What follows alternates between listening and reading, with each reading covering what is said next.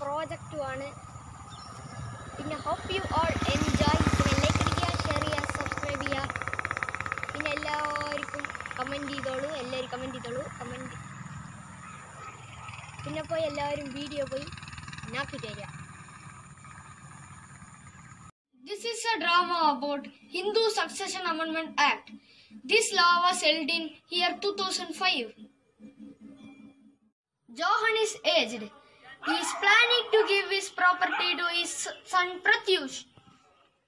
I became very old, so I'm going to give all the properties to you, son. Okay, Dad. Daddy, why are you giving your property only to my brother, Rohit? Yes, she is right. You should also get an equal share on your property.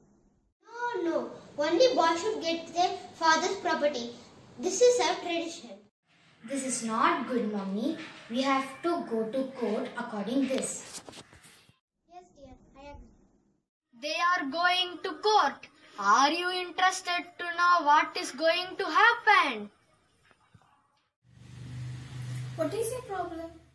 Harini and Deepika explaining their issue. Your Honor, Pratyush should only get Johan's property as it is their family's heritage. Objection, Your Honor. Deepika and Harini has rights to get equal share on Johan's property. I don't think so it is right, Your Honor.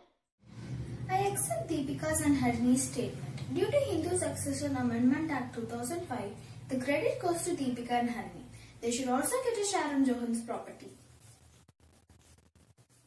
I hope you understood the main idea of the Hindu Succession Amendment Act. Thank you.